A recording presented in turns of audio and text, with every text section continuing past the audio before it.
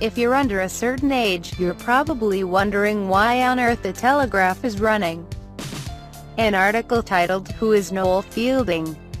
If you're part of a slightly different demographic, however, shout out to my lovely parents, you're probably wondering who on earth Noel Fielding actually is. Along with Sandy Toksvig, luckily everyone knows who Sandy Toksvig is. The actor and comedian is one of the new hosts of the revamped Great British Bake Off, which starts on Channel 4 tonight. In other words, he's the new Mel, or perhaps the new Sue.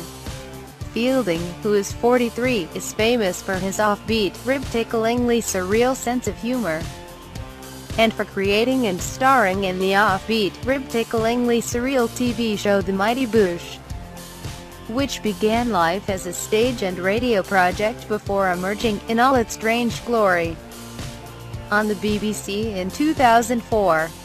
Describing the series, which also starred Fielding's co-writer and comedy partner Julian Barrett and younger brother Michael Fielding, is quite a formidable task. So here's an explanatory clip instead.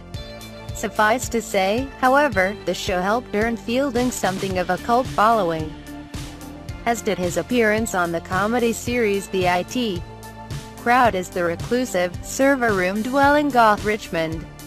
In addition to his acting work, Fielding was a team captain on Nevermind the Buzzcocks from 2009 until 2015. He is also a keen musician, as demonstrated by the musical pieces he created for The Mighty Boosh and in collaboration with Kasabian Serge Pizzorno for his psychedelic E4 series Noel Fielding's luxury comedy.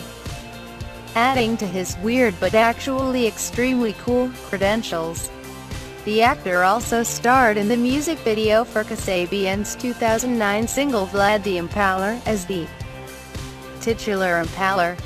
The reaction so far to his joining Bake Off has ranged from shock, to jubilation, to outrage, mostly depending on how people feel about Fielding and his unique brand of comedy.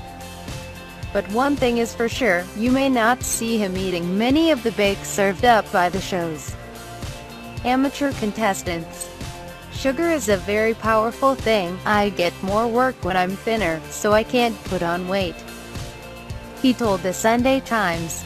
No one likes a tubby goth is what I'm saying. I don't eat anything, I'm like a plant. It's not that I don't like cake, I have a very sweet tooth. He sounds very, very fun.